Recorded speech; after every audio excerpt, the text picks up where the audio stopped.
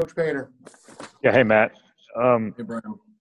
There weren't a lot of turnovers, obviously. You got through the first 7 or 8 minutes of the game without turning it over. Even when you did turn it over, it wasn't the passing and catching stuff. It wasn't the loose with the basketball stuff. Just this seems like what your team is offensively when they just don't turn the ball over. Is that fair to say? Yeah, you're going to get yourself, better opportunities, more opportunities, but, because you're taking care of the ball. So we didn't have any turnovers today from our guards at all.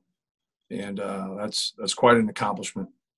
I mean, you have 6 guards that you played, and they had no turnovers. And we had a couple turnovers from one of our 4s, and then we had 3 turnovers from our 5s. I think we had a team turnover in there. So, just a good team win, and you're going to have success when you out-rebound people and you have fewer turnovers. What's different about Eric this year? You feel like he seemed like he was in pretty good command of this game offensively, and then obviously did a great job defensively. Yeah. Just making the normal progress, and obviously that got put on pause because of, his injury. He was really playing well in practice before games started, then he got hurt. And, now it takes time. His first couple games he was so-so, and then he was much better in his last game, and then he's played better and obviously he played better in this game than he did the previous game. So each game he's been getting better, and that's what you want to see. Did you see anything different today in the second half from Miami? Because I think it was Mason who just mentioned it, but they stopped every run when they had to stop a run, things like that. Yeah. Did they just carry themselves better, or did you see any lessons learned there or anything like that today? Yeah. Well, the ball went in. I think that's anytime you make shots and you make plays, you're going to build more confidence. And anytime we had such a stretch, especially late in the game, of ill-advised decisions and shots. And you have to do a better job of getting into, high percentage action and take high percentage shots and make good decisions. And when you don't, you're not going to score the ball much. And it was one of those grinded out games that, we didn't do a very good job grinding it out, especially late in the game defensively. And, but hope, you learn from it. But today's games, you can't compare it to the Miami game. Because when you're not shooting the ball well, there's just a feeling that you have to get over so you can still be productive, because you don't feel good about yourself when the ball doesn't go in. The ball's going in for us in this game. And so even though they made runs and they came at us, it was a different flow to this game. But it was good to see our guys answer on the defensive end and on the glass and offensively. I think you can answer runs a lot of different ways. But if you're executing offensively and you're setting your defense, you're giving yourself a chance. They still had some looks, especially in the first half, that just didn't go down. We made a lot of mistakes, especially in the first half. Our defense was better in the second half, but it still wasn't like, out of this world. We have to do a better job of not fouling. We have to do a better job of containing the dribble. But they put you in a bind. Obviously, we had to guard Wirtz a certain way, and we made that decision. And we gave a lot of respect to everybody else. It wasn't that we didn't disrespect him, but he's just new on the scene. And so it was like a process of elimination almost in terms of who our 5 guarded. And then, Jogo comes and makes 3 threes too. And so the guys that you don't guard as well, they made us pay. Good for them. They're good players. But they have a lot of people in front of them that score more and shoot more on their team. And, that's just the decision. We felt like we had to go in that direction. Prentice Hub not scoring. Was that Eric? Was that your game plan? What all kind of went into to kind of? Well, I think Eric did a good job on him. I think everybody that guarded him, and I thought our team, we switched a lot. So Eric guarded him the most, but everybody, ended up guarding him. And just one of those games where he didn't get his head up and he didn't get going. And, he didn't get a lot of cracks at it either. But they also were trying to go to their matchup some, probably a lot more than they normally do. And it worked for him.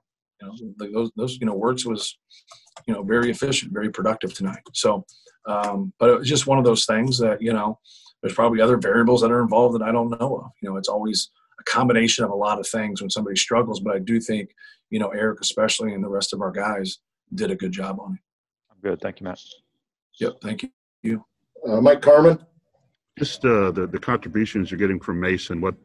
What's kind of put him in this position where he's, the second half that he had tonight really kind of gave you a lift there early. Yeah. Yeah, good effort, man. Just, we had talked about his effort, that it wasn't always leading to production, but as he slowly starts to figure it out, like, his ability to rebound tonight, make some plays, make a couple shots. He's a good three-point shooter, and so it was good to see him knock down a couple threes, and hopefully he can get more cracks at it, as we go on. So I thought Aaron did a good job, rebounding the basketball. So you think about, your four-man they get 16 rebounds, and that's pretty impressive. So you can help in a lot of different ways.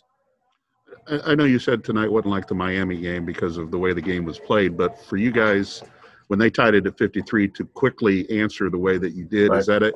How much is that a step forward for this team to get back right after it?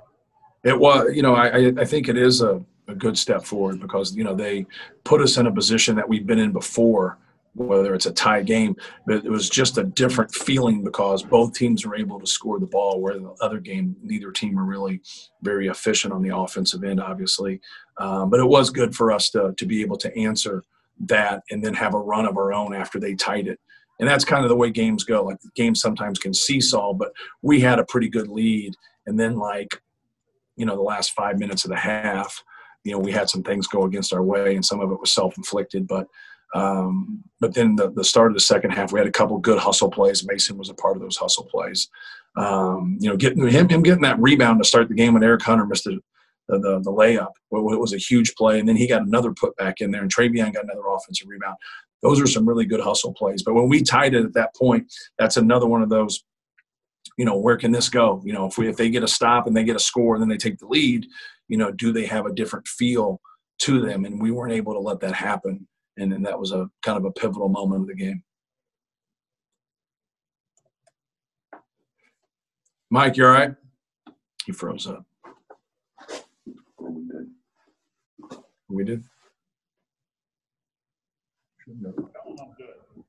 Anyone else for Coach Painter? Good. Yeah, I had. Mike says he's good. Okay. Go ahead. Notre Dame was able to get a lot of three-pointers and didn't always capitalize on them. But was that a decision that you guys made? You wanted to put emphasis on interior defense and sort of say, okay, we're going to take our chances with them out on the perimeter? Yeah, we had some breakdowns. Anytime somebody scores 78 points, it's a lot of points. We had breakdowns. And like I said earlier, they had some good looks that I think they're going to live with in that first half. It just didn't go down. We were trying to do our best to knock them out of any action by switching a lot, but we knew we were going to get into some vulnerable one-on-one matchups with their ability to break down some of our guys. And with that, we wanted to have help and then stop the ball for certain guys and then be able to bounce off of other guys and get back to shooters and then just kind of help the helper and try to slow that rotation down. I know it's hard to really explain everything, but that was really our thought process with it. We knew we were in a bind, and Wirtz had an advantage, but we just didn't feel comfortable starting the game with Travion and, when they went small. I'd rather Wirtz go off than, Lazuski go off, to be frank with you. I know that might sound crazy, but I just didn't want him to have that matchup. And then my biggest guy is constantly chasing three-point shooters out there. But it ended up happening anyway, just with a different guy. And so, but we wanted him to prove it, and obviously Wirtz proved it. And, that's, kudos to him. He's a good player. But we just felt like if we could bottle up Hub and make it hard for him and try to stay home on the other guys and not let them have any pick and pop stuffs, trying to get them to score in a different way, in which they did. I think they did some good things. We just were able to – I just thought our offense was better than their offense is what it gets down to. We shot the ball better than they shot the ball. I mean, kind of look at it that way. Right. That tunnel run that Notre Dame had just to end the half, was that as simple as Notre Dame's shots finally started falling, or was it something more than that, you think? Yeah. Well, I think they made some shots, and then we put them to the free throw line too. Zach got a couple fouls, and so that transaction there, it seems like we always have something. And then, we get an illegal screen away from the ball on one possession, and then we get a post-up flagrant one foul, and then we foul a couple other times and put them to the free throw line, and then they make a couple plays. And so, the combination of that there's a run in itself. That's probably 10 points right there. And, we just have to do a better job of not fouling. We got to do a better job of not, fouling people away from the basketball or fouling people on post-ups. But we just have to keep working on it. Right. You got into this a bit, but what is the biggest thing that you can take from this game now going into Iowa? That we didn't turn the ball over. You give yourself a chance. People are like, well, you guys shot the ball a lot better. You gave yourself more of a chance. Like, you had a lot of possessions.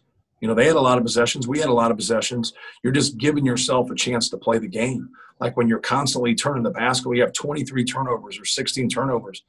It's no fun to watch. It's no fun to coach. It's like, take care of the basketball. It's like it's a pillar of the game. It's just like, be able to go fast and be under control. And no one's hindering you or handcuffing you by saying don't turn the ball over. It's just something you have to be able to do. So that's what I'm taking away from it, is that we got a bunch of guards that can play this game, that are good shooters, that are good passers, that are good decision makers. But at times, our shooting percentage goes down because we're turning the ball over or we're not making good decisions. And today we did a much better job, and you see the results. Great. Thanks, Coach.